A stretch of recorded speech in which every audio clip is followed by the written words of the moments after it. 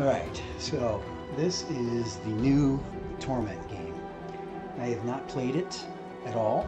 This is the first time I've actually ever looked at it. I mean, I've seen videos and I've watched some of the developer videos and whatnot. But generally, when it comes to games, I don't like to dig too much into them before I play them because it kind of ruins the whole experience for me. So this is my first time actually playing it. This game, I don't even remember when the original came out, Planescape, but I played it maybe a decade ago. It was right around the same time Baldur's Gate and Icewind Dale and all those games came out. And I remember loving it. I remember loving that game. It was unique, it was different, and it had this kind of nice mix of science fiction and fantasy. And this game I just kind of bought really sight unseen. I played Pillars of Eternity, really liked that game, and I knew this had some similarities to that, so I figured I'd pick it up. So I'm going to go ahead and start, and I'm going to go and read as I start playing along here.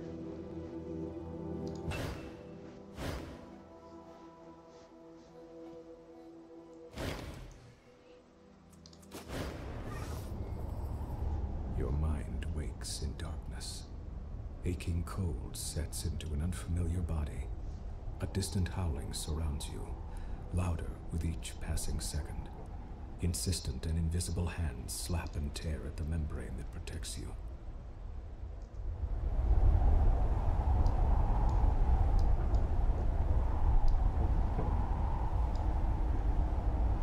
Your first emotion is an involuntary and formless panic. You feel you have forgotten something important. As if it once meant the world to you, but the details slip away as you grasp at them. So far, the voice acting sounds pretty good. Open. A white-pink fleshy cocoon surrounds you. Even as you look, a minor rent in its side tears open, and the howling wind forces its way inside. The cocoon rips away, gone before you can grab it, spinning you into a dizzying tumble. You are falling, the world many kilometers beneath you. You catch a glimpse of a curved horizon, and also the ground beneath you that is approaching deceptively quickly. Above you, a small moon is slowly collapsing in upon itself. A corona of acid green and black energy playing around its edges. The wind buffets you and burns your eyes, but you don't need to see the details of the faraway ground to know you're in serious trouble. You won't survive a fall from this stratospheric height. A part of your frantic mind babbles that technically you probably fell from a thermospheric height. You struggle to stay focused as the ground rushes toward you. Instinctively, you spread your arms and legs, and they respond sluggishly. You stop tumbling head over heels. Though you are still spinning laterally, that motion has calmed as well, and you have space to assess your situation, and perhaps to understand the predicament and the body in which you find yourself. Below you, you see a large landmass. A massive ocean dominates the rest of the visible globe, dotted here and there with island chains. Small moons, unusual structures, and strange machines rush past you in glittering profusion as you plummet toward the ground. So I did hear that this game was heavily into the story, and I can tell just by this intro that they're setting up trying to paint a very vivid picture of what it is that's happening around you. From what you can see of your outstretched figure, you're wearing a black, body-hugging suit of some sort. Your skin is light brown, and you seem to have 5 fingers on each hand. A good set of muscles helps control your fall. Not bulky, but well-toned. But you can't examine yourself too closely without losing the little stability you've gained in the fall.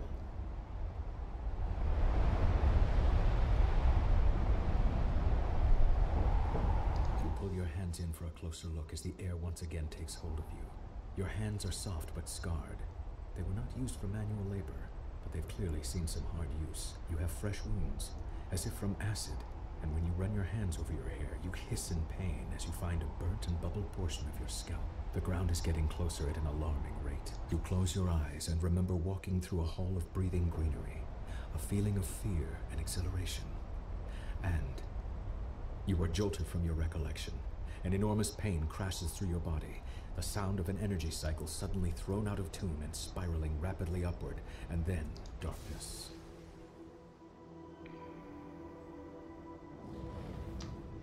Okay.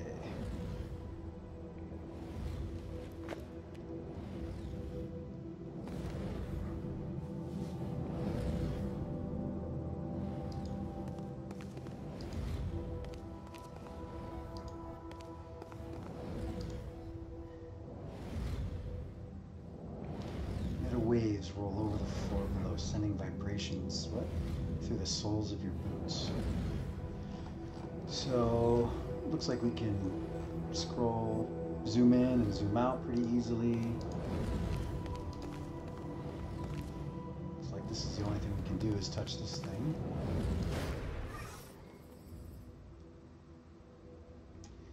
Jumbled thoughts cloud your head as you study the empty bowl before you. Drops of liquid fall from the ceiling, spattering on the ground next to the bowl. The light from every drop is reflected into the bowl's rounded hollow, as if it hungers for that light and needs to be filled. Yet the bowl remains dry. Another drop falls from the ceiling and splashes across the pylons, wasted. Gee, let's see. Should we use some might to carefully move the bowl beneath the liquid? Sure.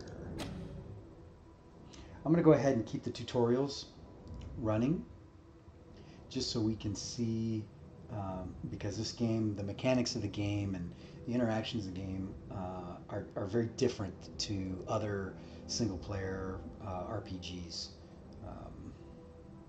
You encounter your first task. You have 3 stat pools: might, speed, and intellect. You can spend that you can spend on to increase your chances of success. This is called using effort. Okay. Click on the bowl. Okay, I can see the percent chance over here. If I use 1, 2, 3. Let's do 3. Oh, jeez. I failed that. It looks like I took some damage in the process. Blood trails from your fingers into the hungry depths of the bowl. Drop by drop it fills, your blood mixing with the light until the air itself takes on a strange reddish hue. Ripples spread over the blurred outline of your reflection. Okay, cool. A sanguine radiance spills across the segmented floor, washing away the nearest shadows and pouring into your mind, melting the ragged edges of your fragmented thoughts. You are not whole, not yet, but you have begun to heal from the damage done from your long fall. A voice calls out from somewhere high above, beyond the reaches of the spreading light. Hello, are you still alive down there? We're up here. Build a path, build a path up to us. Looks like we need to move over here. Zoom in a little bit.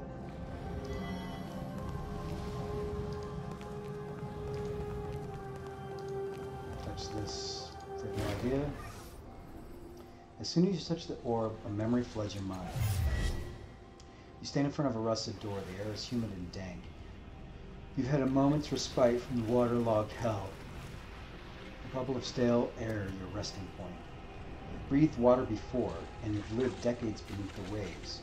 But this body's an air breather, and the constant pressure has been crushing you ever so subtly.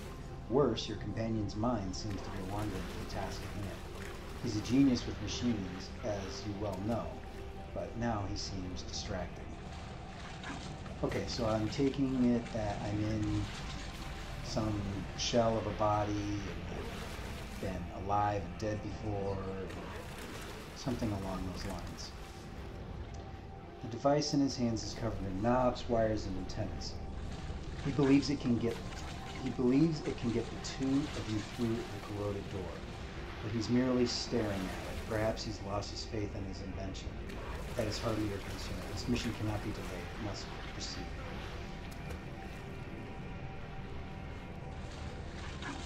So, I think I will cast a spell, okay?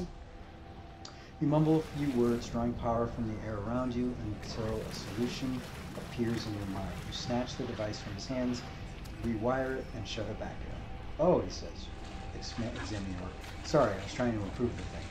He waves the device at the door, and the stale air of your bubble freshens as the door swings open.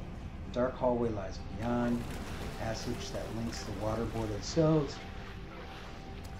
and the aquatic viewing areas. What you see lies there. Moments later, you're underwater again, your hands closing around a strangely familiar artifact. You need it to complete something. It hovers above a pedestal, rotating in the dark water. An electric current runs through your fingers, and your hands cross the vertical plane of the pedestal. The mirror doesn't feel it coalesces so fast that the wave of pressure phases you for a moment. The rising pulse of a sonar alarm ripples through the air. The guards won't be far behind. Let's see. Use a device to stop them, one of the ciphers in your belt. So, you know, I've seen things like this before in some of like the old Ultima games where it kind of gives you a tutorial and it's a character creator all in one. So what I'm wondering is if I'm actually creating my character through making these choices and somehow shaping the character that I'm going to be. I don't know yet. We'll see. You run urgent fingers over the devices fastened to your waist, a fog rising in your mind. A few can be used against the guards, but will also turn your skin to synth steel, or the surrounding water to boiling wax, hardly ideal. Finally, you find a small silver sphere. Setting the sphere in place, you kick desperately for a safety of a nearby alcove.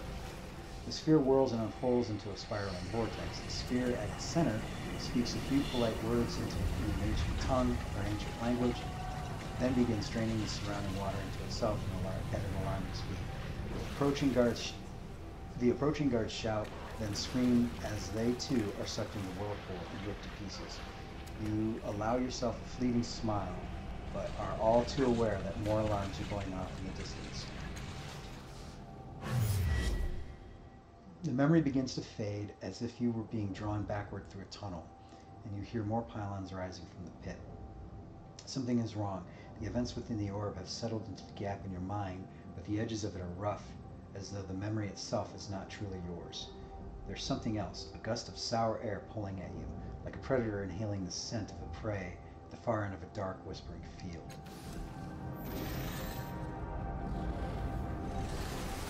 There's pretty good writing in this.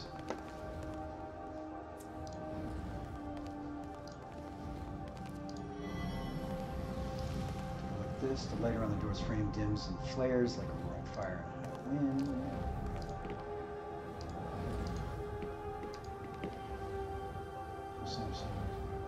Behind this enormous door, a door chill radiates from its bronze segmented surface, and the thick metal wheel seems frozen into place. There's another orb. I suggest we touch it. You stand beside a woman on a verdant crag. Beneath the two of you is a broad plateau towering above the overgrowth far below. Strange machines have been built into the cliffside, presumably for reconnaissance or defense. A metallic disc gleams from the center of the plateau. There's your self-aware humanoid machines drill into the base of the cliffs below you. If you were looking for a sanctuary and you were desperately, this seems to be the right place. I don't know about this, the woman says, her voice flat, neutral, her face is turned away from you. What makes this place any more secure than any of the other ones we've found? Draw her attention to the hidden detail. A bit more, yeah.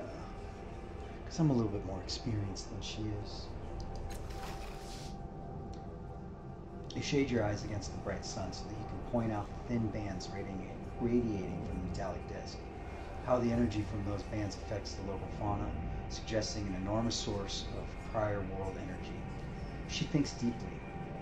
It's geologically sound. Have you run the sounding samples and checked the strata? No major caverns or weaknesses showed up on your resonance scans. She waits for your affirmation and says, "All right, I'm convinced." The two of you sketch your plans for the sanctuary, drawing schematics and architectural diagrams. Then you descend into the plateau and examine the open ground. The woman suggests having one of the servitors build a shelter for your time here. You try to draw one of the constructs away from its task, but it doesn't respond to your voice. When you lay a hand on its shoulder to reinforce your command, it whirls and strikes you across the face with inhuman speed. It turns back to its task, ignoring you. Your companion helps you rise, laughter in her eyes. It seems your construct has other ideas. What's the matter with it? Let's see. Let's force it. A mist falls onto the plateau as you activate the time-scarred artifacts fastened on your construct's behavioral core with a sub-vocalized command. With an abrupt clack and the pulse of pleasant warmth, the devices purge the air, and 7 copper-banded spheres drop out of the evenly spaced rifts in the air. Ignoring this common side effect, You give new orders to the malfunctioning construct in a firm, clear voice. Acknowledged. It immediately trundles to the site of your new shelter. The image freezes, then fades, and you feel the memory filling the gap in your mind, blocked by a jagged block. You stagger, clutching your head, reclaiming your memory's hurts. And once more, there's something else. Hairs lift one by one on the back of your neck. Something beyond this room can sense what you're doing, and it's hunting you. Interesting. Okay. Time to go this way, I guess. Another memory. A vision of a city springs up around you, your city in flames and under attack. Her defenders have fought and died all day, and still the attackers keep coming. They fight as if your destruction were demanded of them. They care nothing for mercy, surrender, or plunder. What they want is blood. But you have brought a keen-eyed companion to the top of the tower. She has seen the way to stop the invaders. You need to get her to safety, and you need to rally your defenders. But even as you turn toward the door of the tower, two of the attackers descend from a hovering machine. You don't have time to strike at them before they land. One is brutishly large, his weapon a vibrating axe. The other is slim, sheathed in glassy armor, and holding a hilt with a sizzling invisible blade. Your companion backs away. She's too young to help. Your enemies advance single file, confined by the parapet.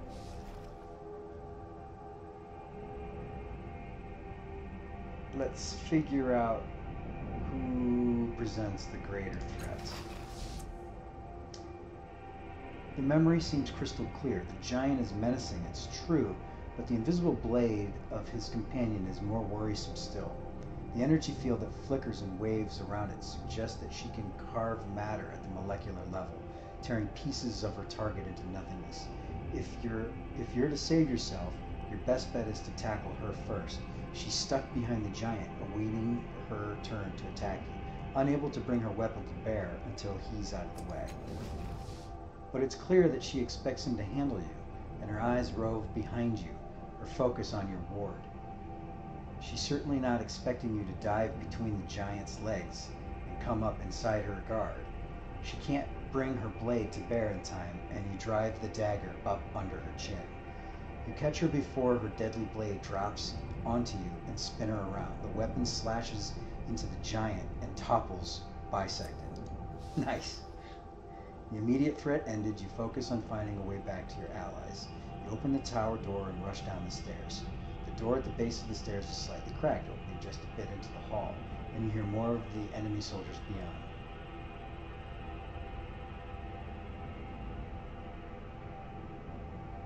Let's see if I can't sneak past them.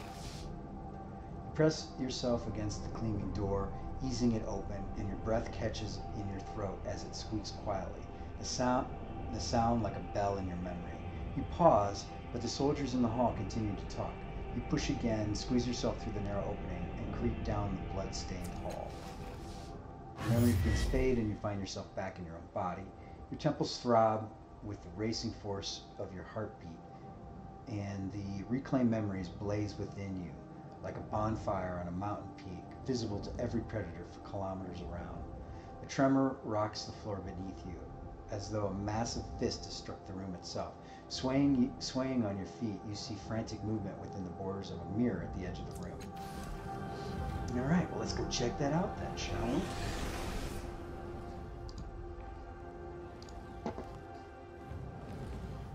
So, mirror. The board of the mirror is lavishly decorated with a dizzying number of interlocked symbols, daggers, masks, paintbrushes, amulets, and more. But that's nothing compared to what you see in the glass. You see a vast crowd of people, exact doppelgangers of you, shoving, arguing with, and fighting each other. Most are drab imitations of you, but a precious few are vivid and pull at your attention. Each of them bears an intricate pentagonal tattoo on their head. In their eyes, their actions, you see the memories you discovered within the orbs, and the choices you made, shining like distant stars. Your hand twitches at your side, and though some of the bright doppelgangers ignore you, an even smaller number immediately turn to you, waiting for you to choose them and learn what you might become. A rumble shakes the room, and a slow vibration spread from the darkness below, rippling towards the ceiling.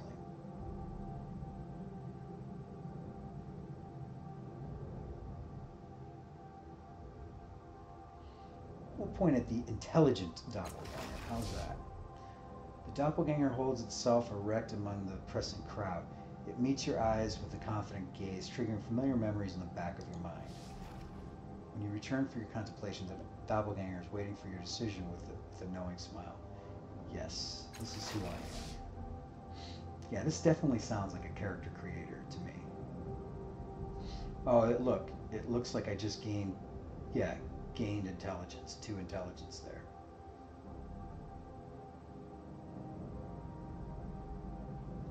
The remaining doppelgangers scatter for the edges of the mirror and vanish. Your chosen identity steps forward. Its appearance changes as it steps out of the rippling glass. Its face exudes intelligence and confidence. Shadows of several devices shimmers all around it, technology of several kinds from a myriad of past ages. You get the feeling you would be comfortable with all of it. The word nano sounds in your mind.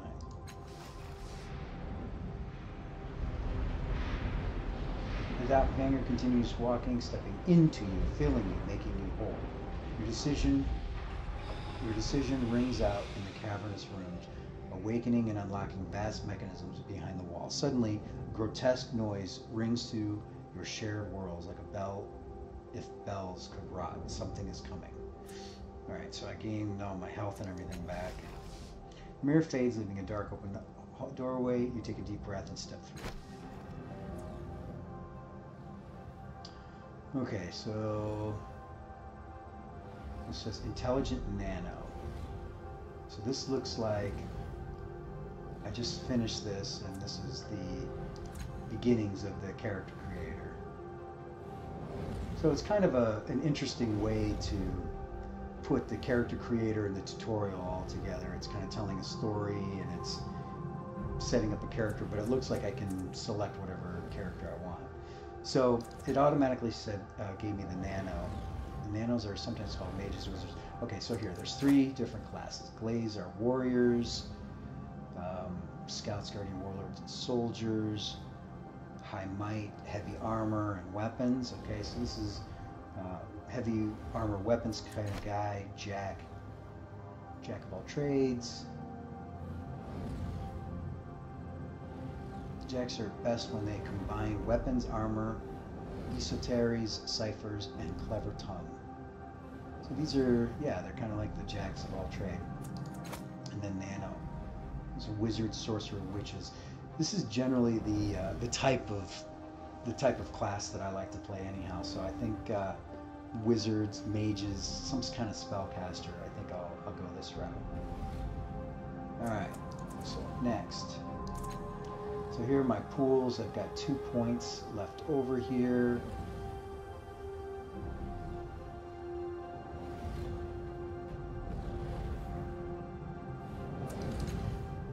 Put them in here. I guess it looks good. Characters. Okay.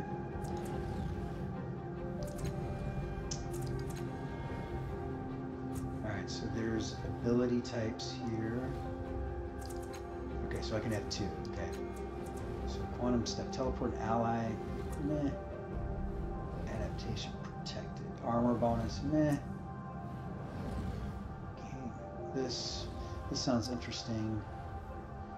Your surface thoughts of people, creatures you speak with. Okay, so the scan thoughts looks good to me. I know in a lot of these games, when you have the ability to have extra options and conversations, it always is beneficial. So I'm going to take that. Remove all negative fettles, excludes flank time, blah blah blah. Heal 6 points out. All right, that sounds like a healing. That's always good too. So, okay. Skills. Each skill starts at the novice level, which is blank blank. Trained can be 1, or specialized can be 2. Descriptors often have some skills at these 2 red inability level, meaning they inflict penalties. Alright, so I've got penalties with heavy weapons, medium weapons, Nesis, and then Anamnesis? Anamnesis? Never heard of that word, so I don't know. But I am trained in it. This acts as memories of previous consciousnesses. The skill represents your focus and acumen when attempting to recall those experiences. Right, it seems like that's probably a good thing to have. Let's see, choose an exploration skill. Machinery. Alright, I'm going to pick this because I'm guessing there's probably locked stuff, and this to me would make sense that this would be how you get past it. So with the scan thoughts one and the lore machinery, that should give me, traditionally that would give me some extra options as far as, the RPG elements go. So I'll pick those two. Alright, nothing there. Now, these are descriptors. Okay. Oh, okay. So these are, you can further customize, but they have some pluses and minuses here. Perception and stealth minus initiative. Okay, so I'm getting pluses in these two things for an additional minus. Persuasion and deception, those are usually pretty good. But, you know what I'm not liking about this is -1 on the intellect pool. Oh, I see what happened here too. So it changed from my intelligent nano to whatever this is. So here's intelligent. So +2 intellect, 1 training on this, and -1 concentration. So I had concentration before.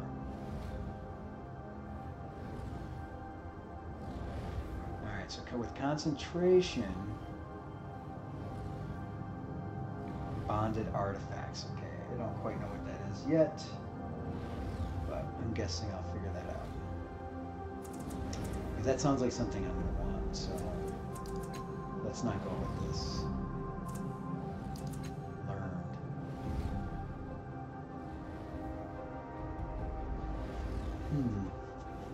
So this one is interesting. I get 1 intellect, 1 natural, 1 machinery. It pops my machinery up all the way. 1 healing, but I get minus persuasion and deception. Those are usually good options to have. Observant. No. Mystical. Well, this gives me cipher use. Intimidation. Yeah, I think I'm going to pick this. Because then I've got mystical lore, and I've got cipher use, concentration. Yeah, I'm going to go this route.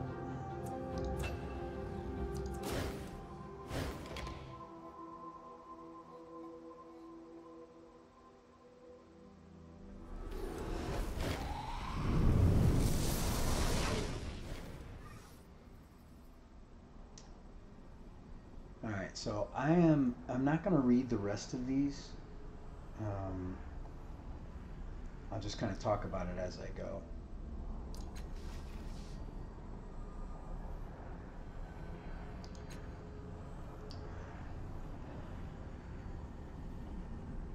This whole place is basically your mind. Your body's still out there in the real world, healing from that fall. You need to get out there and finish the process. Alright, so I'm in my mind right now.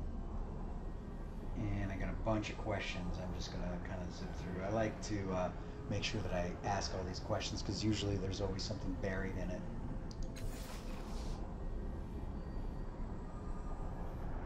You have to finish the process. After waking up the dream state and attuned to the tides, you'll need to find something called a resonance chamber. Your body should have landed somewhere near it. Just climb inside that and everything will be fine. Okay, sounds good. Easy peasy, right? What do you mean attune?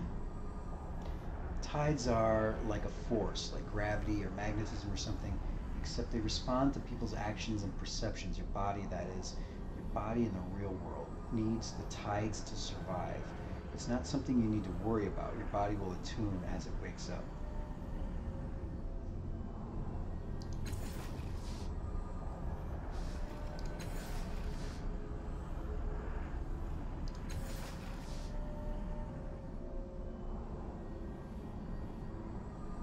these are all the just different parts of my mind.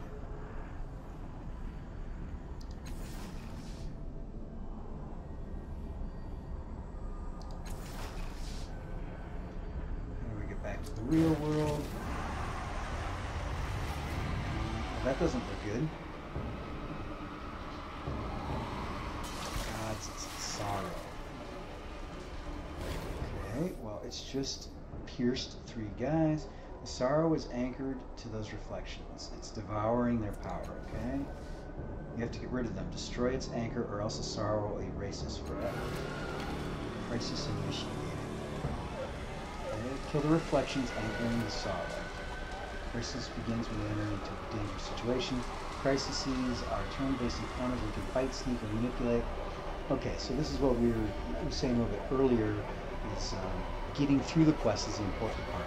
So however you do that is what's important. Killing a bunch of stuff along the way, it's not like, it doesn't seem like you get XP or anything, but it even matters. Alright, the reflection, you can kill it. You'll loosen the sorrow anchor, okay? That's that guy. Okay. Go ahead. Slice. 65, 85. So I'm only going to use 2 right now, basic attack. Give me 85. Okay, that seems to work. Sorrow's turn. Making some squiddies or something, I don't know. Now run, get to the next one. You can sacrifice your action to do a double move instead. Attacking, okay?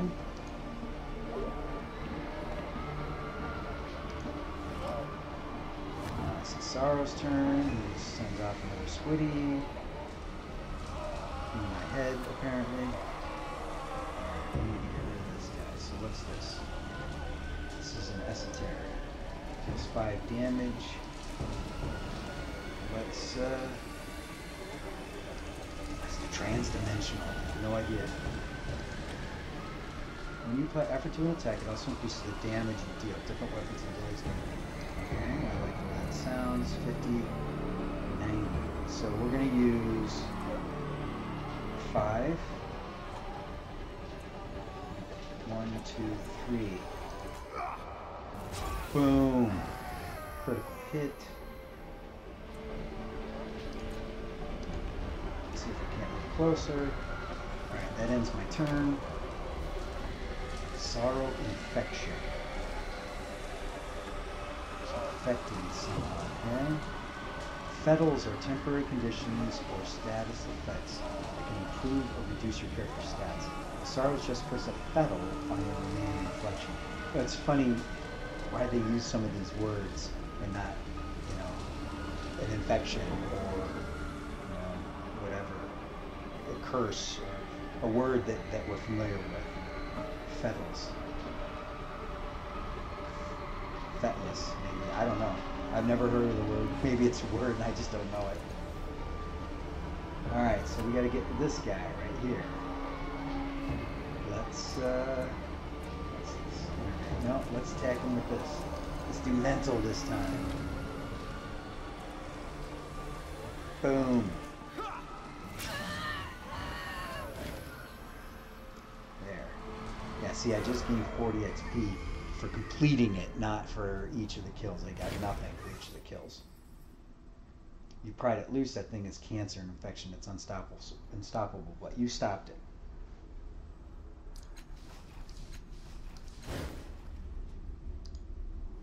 Alright, so we're going to get out of here. Alright, and now I need to pause this so I can go put my kids to bed, but then I'll be back.